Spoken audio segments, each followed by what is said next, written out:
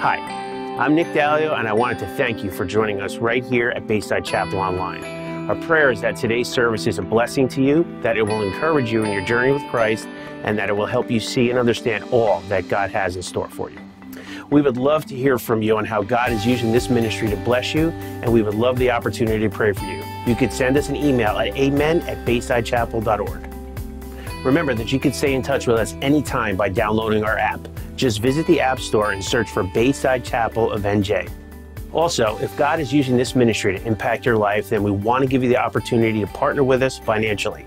Simply go online to baysidechapel.org or use the Bayside Chapel app, then choose the giving option that works best for you.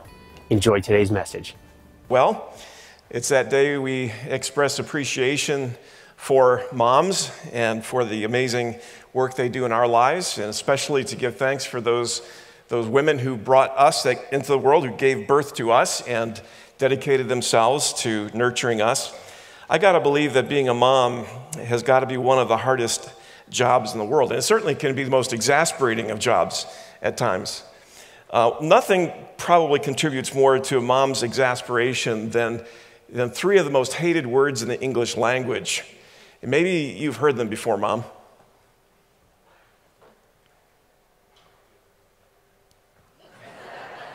We need the sound, guys. Travels the time and never has time to do the yard work, coaches a soccer team, or fixes the house. But everybody else's husband has time. It's not there! My little sister got an iPod Touch before I did. It's not there! When I finally find time to watch my favorite TV show, it's a rerun. It's not there! My sister never gets in trouble for doing things wrong, but I get in trouble for everything. Outnumbered by 3 daughters and a wife. It's not there! I have to clean my room before I can watch TV. It's not there! Out of 3 sisters, I'm the one who ended up with Mom's butterflies. It's not there! My mom and dad won't get me a puppy. It's not there! I can eat fat-free ice cream, fat potato chips, and fat-free dressing, and still not. It's not there! My sister gets to have a friend over. Dad says if I invite a friend over, it's too many kids in the house and I can't. It's not there! My little brother got to go to the zoo with my mom today, and I had to go to school.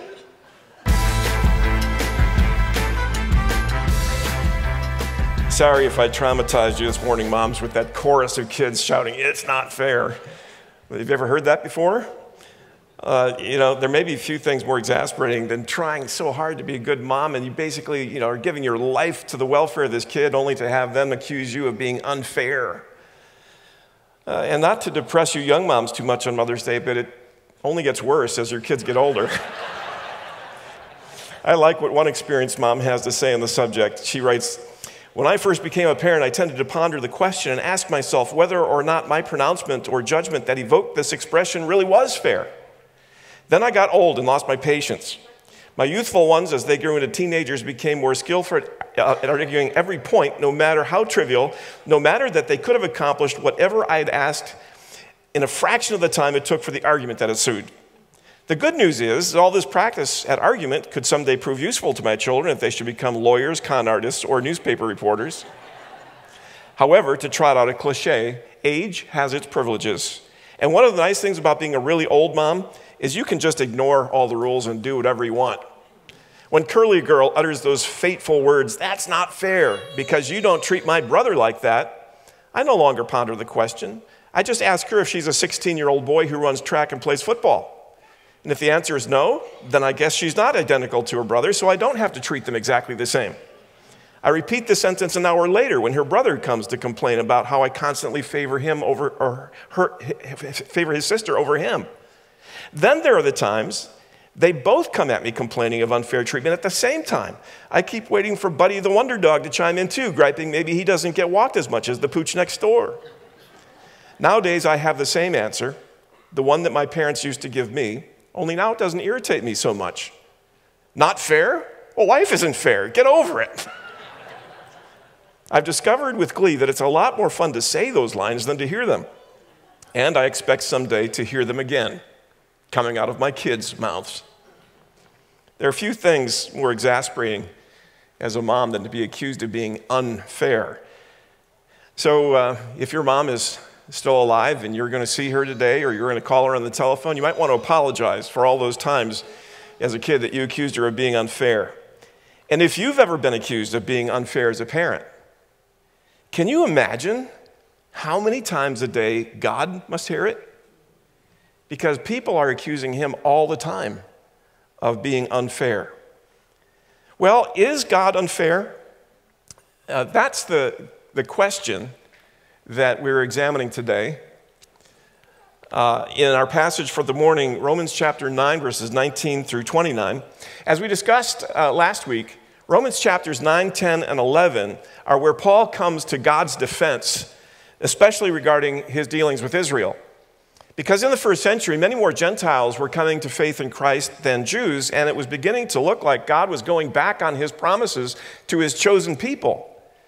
And Paul answered that, look, there is Israel, the nation, but not all of Israel is chosen. There is within Israel a true Israel, those who are truly chosen by God, and it's always been that way. It was never a matter of religious heritage or family ties or personal merit. It always and only has ever been a matter of God's sovereign choice. He hardens who he hardens, and he has mercy on whom he has mercy. That's where we ended in verse 18 last week, and we pick up this week right where we left off, and immediately the complaining begins. Look at verse 19, where it says, "You will say to me then, why does he still find fault? For who can resist his will?" Look, if I'm spiritually hard because God in his sovereignty has hardened me and not chosen me for salvation, then how can he hold me responsible for my unbelief and rebellion? God doesn't choose me and then he punishes me for my sin? That's not fair. A modern day kind of version of this would be like saying, God, it's your fault the way I am. You can't hold me responsible. I mean, after all, you made me this way with this addictive personality of mine. You're the one who gave me these sexual urges I can't control. Or it's no wonder I can't control my anger with this crazy family you put me in. And then you blame me for the things I do? That's not fair. I find it interesting that Paul chooses not to argue the point. He never gets tied up in that old controversy about where the sovereignty of God ends and the free will of man begins.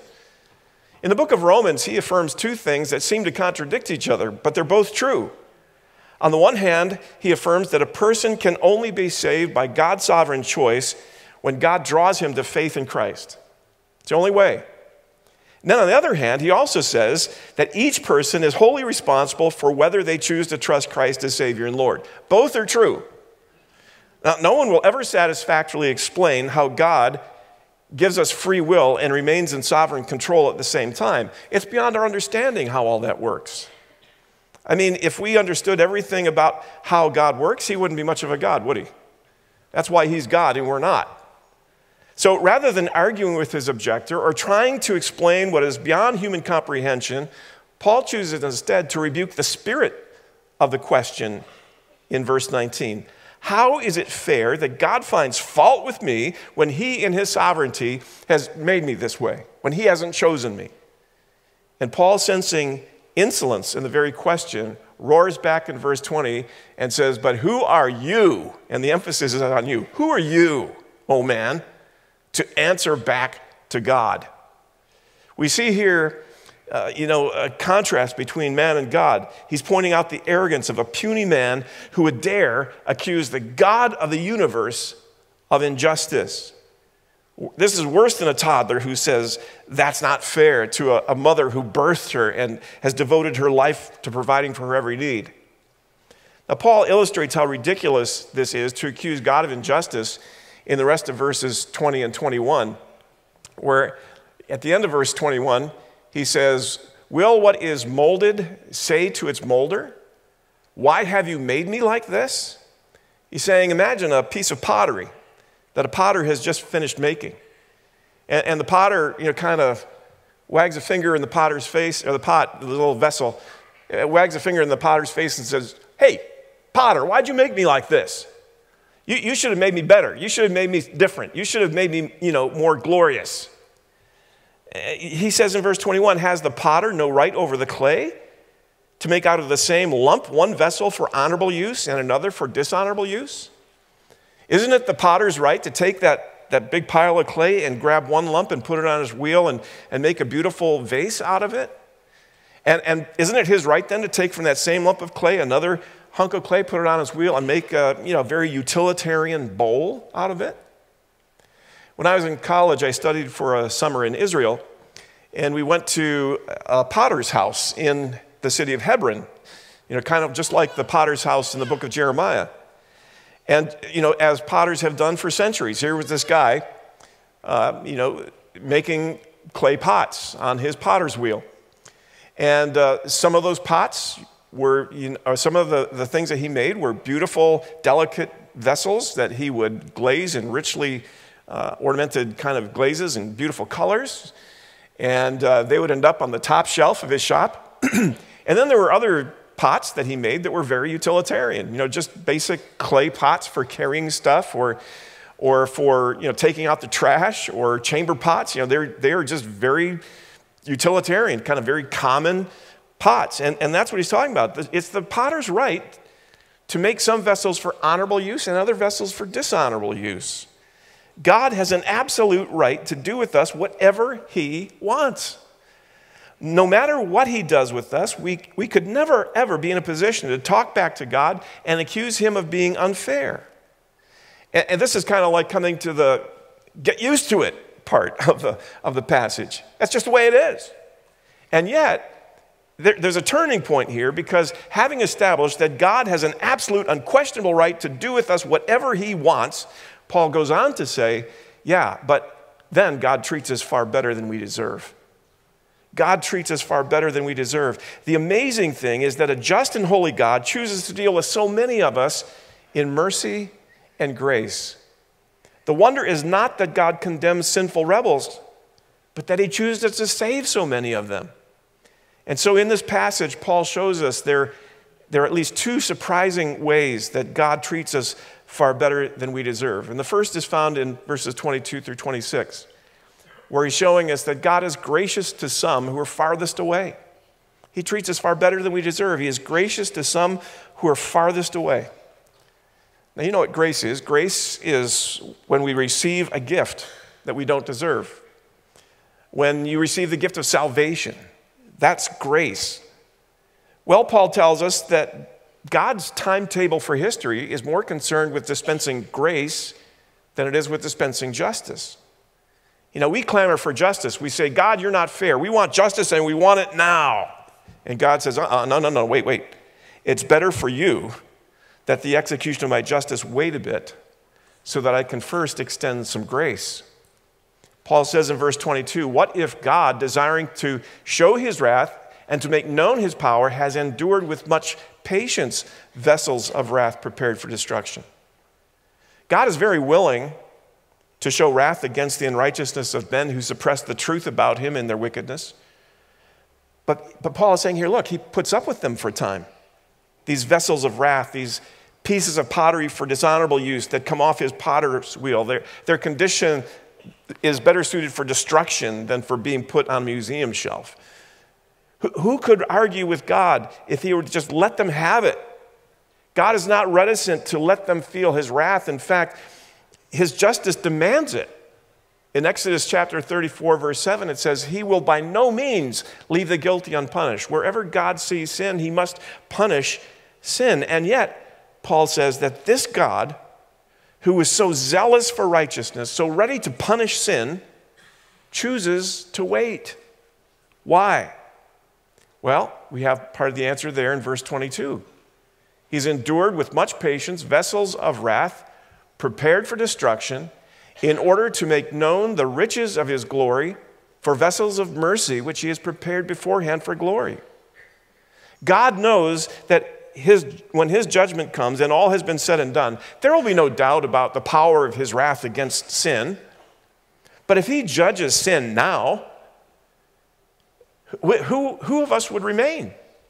If he judged sin right now, we wouldn't have an opportunity to observe the glory of his mercy and grace.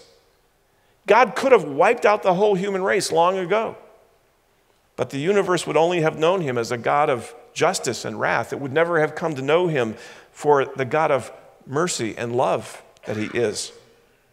And so he puts up with the whole sinful human race for a time, so that in the lives of some we might see his amazing grace displayed.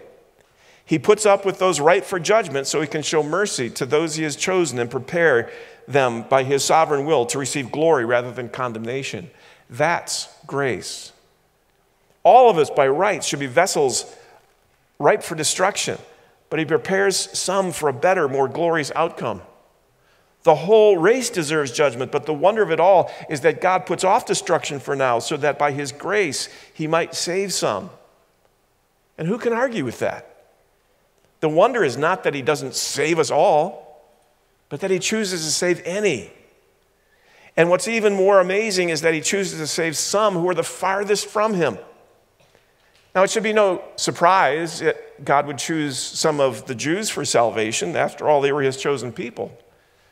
But look who else he's chosen to save by his grace. He says in verse 24, even us, whom he has called, believers in Christ, not from the Jews only, but also from the Gentiles. Even us, those who are believers in Jesus, we are among those who are sovereignly prepared by God in advance for glory rather than wrath. Jews and Gentiles too, and that's the real surprise, because God had said to Israel, you only have I known of all the families of the earth. So the Jews figured they were the vessels of honor, all of them. And the Gentiles could only ever be vessels fit for wrath. But amazingly, God says, no, I choose some from the nation of Israel, and I choose some who are Gentiles too. Gentiles too are becoming recipients of God's grace. And that's the amazing thing. Now, Paul quotes the prophet Hosea to show that there's historical precedent for God to do something like this. In Hosea's day, the people of Israel had become so rebellious toward God, so unfaithful in their idolatry, worshiping other gods, that God essentially in Hosea gives them their divorce papers and says, you are lo ruama, you are not my people, you are lo ami, you are not loved anymore. And he basically cuts Israel loose. But then, in the prophecy of Hosea, Hosea prophesies that in his grace, he will take back these people who had strayed so far from him. He quotes from Hosea, beginning in verse 25. As indeed, he says in Hosea, those who are not my people, I will call my people. And her who is not beloved, I will call beloved. And in the very place where it was said to them, you are not my people, there they will be called sons of the living God. Hosea is talking about how God would take back rebellious Israelites. Now, Paul is applying this teaching from Hosea to the present situation. In essence, Paul is saying, look, God's doing it all over again, except this time for Gentiles, for those who are farthest from God. He is calling Gentiles my people. He is calling those who are not loved my beloved.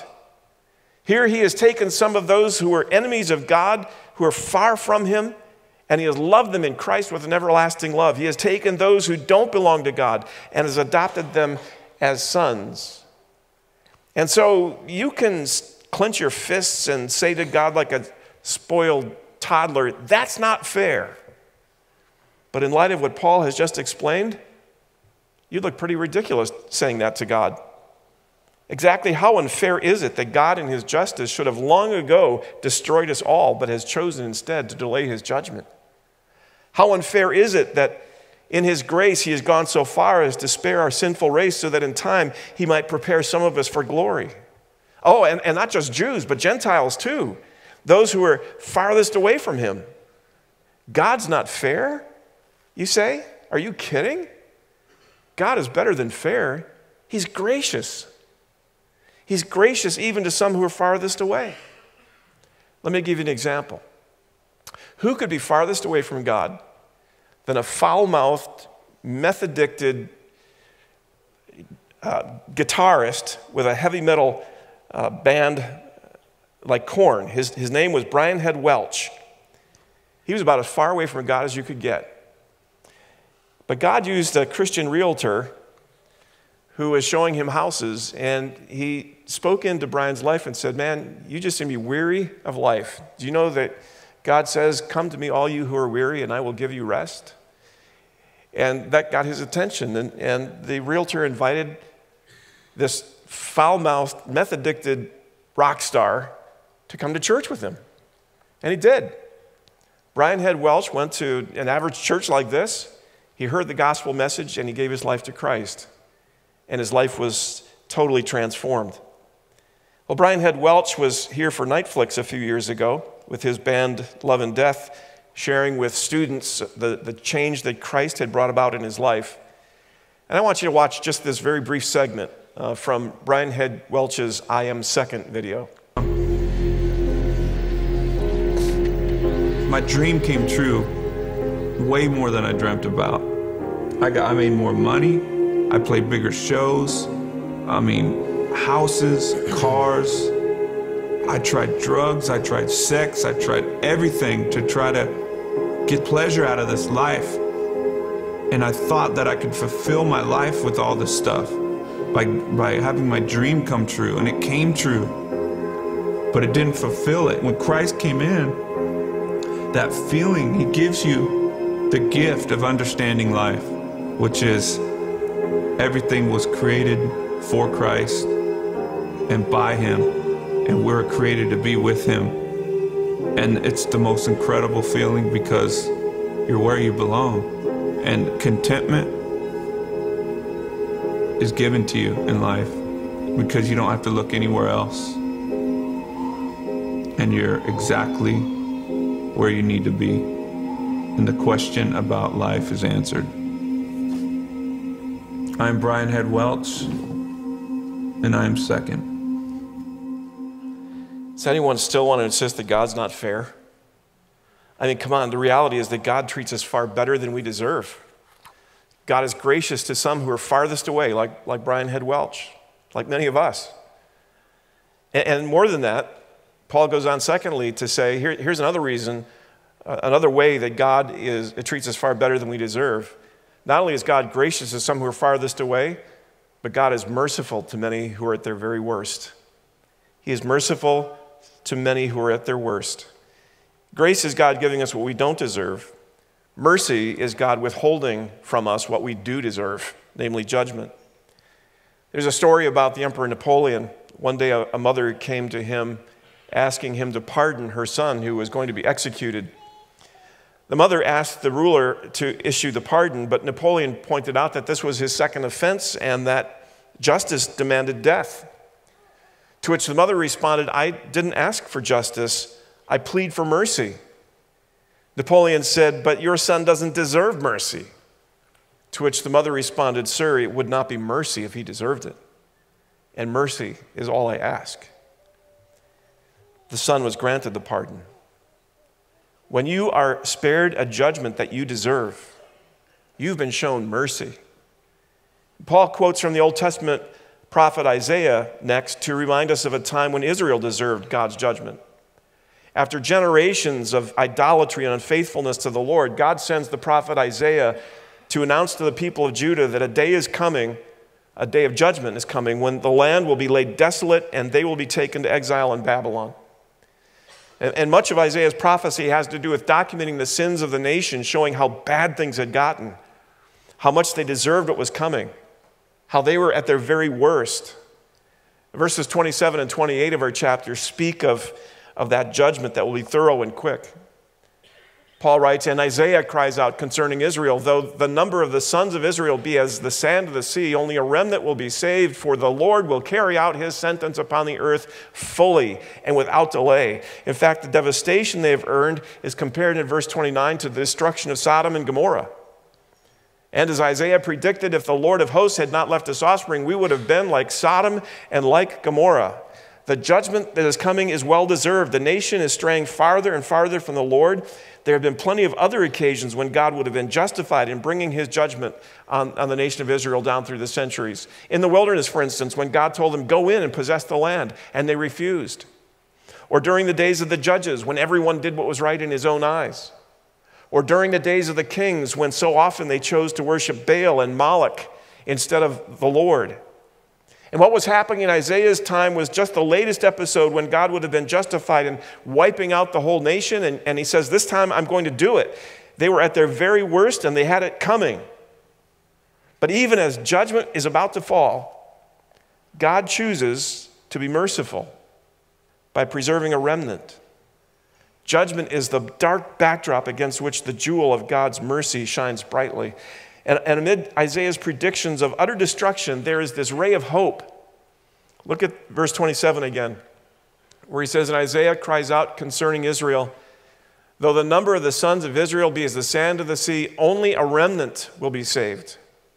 Only a remnant, but at least a remnant.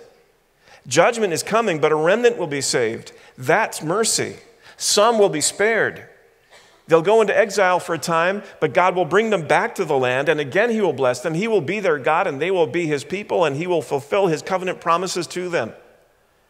Utter destruction is coming, but it will be different from the destruction of Sodom and Gomorrah in at least one respect. Look again at verse 29. If the Lord of hosts had not left us offspring, we would have been like Sodom and become like Gomorrah. Remember the story of Sodom and Gomorrah? Except for Lot and his two daughters who escaped, the cities of Sodom and Gomorrah were totally wiped out. In fact, to this very day, archaeologists aren't exactly sure where those cities were. They were so thoroughly destroyed. Israel and Judah were quickly reaching that point. They were at their worst where their rebellion against God was concerned. They deserved what Sodom and Gomorrah got. But again, God would show mercy. He would not wipe them out completely. He would leave a remnant, offspring, who would be heirs of God's promise to make Abraham's offspring into a mighty nation through whom all the nations of the earth will be blessed. Now, how is this relevant to the situation of Paul's day? Well, again, Paul is saying, look, the pattern's repeating itself. Israel as a whole is again turning its back on God. Not just on God's word, not just on God's prophets, but this time on God's Messiah. This is why in verse 2 of our chapters we saw last week, he speaks of being grieved for his people. It's why he'll say at the beginning of chapter 10 that his heart's desire and prayer for Israel is that they be saved. It's why in chapter 11 he speaks of how God in the present time is again choosing a remnant of his chosen people who will believe in Jesus. As a matter of fact, in just 13 years from the time that Paul wrote his letter to the Romans, the armies of Rome would invade Israel, utterly destroy Jerusalem, level it completely, destroy the temple, and scatter the Jewish population across the face of the earth. Judgment was coming again.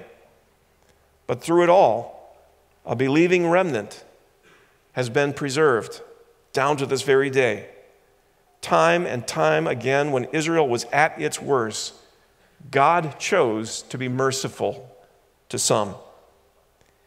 Now, in fairness, God should take us, sinful rebels all, and give us the Sodom and Gomorrah treatment. But God is better than that. He's better than fair. He's better than just. He's merciful. When many of us were at our very worst, he showed us mercy.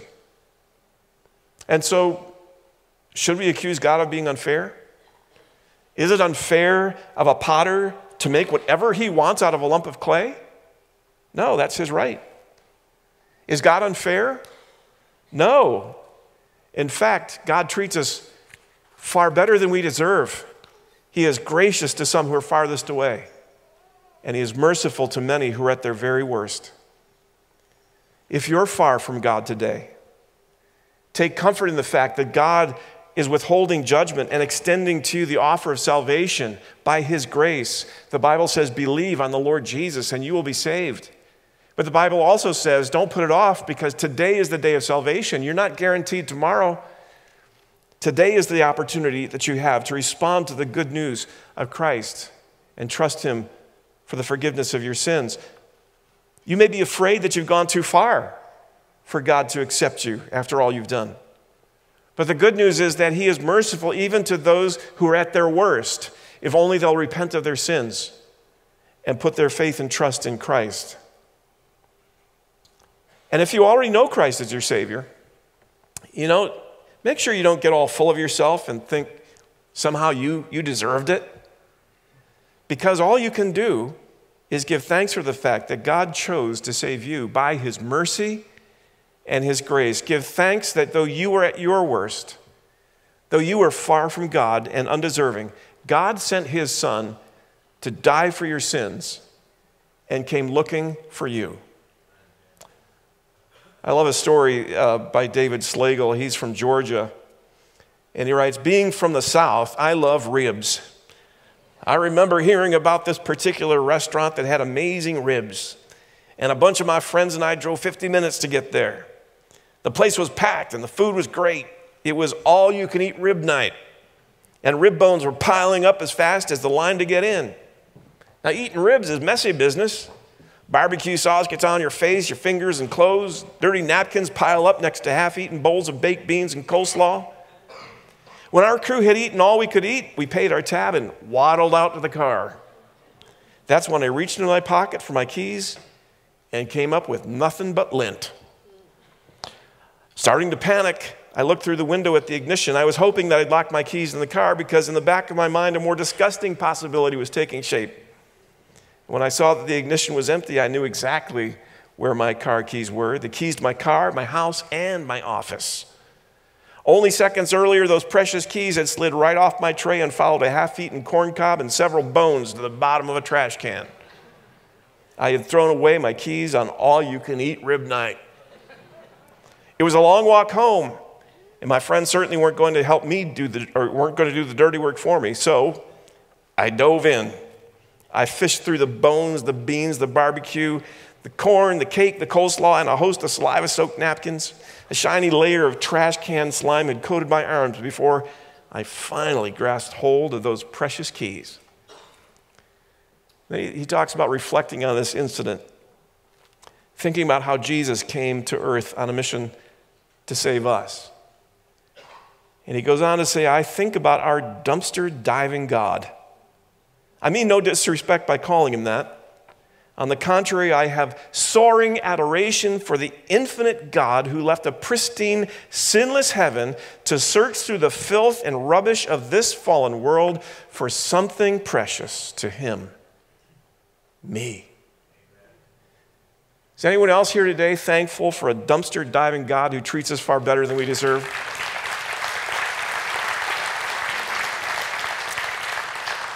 Let's praise him today for his mercy. Let's give thanks for his amazing grace.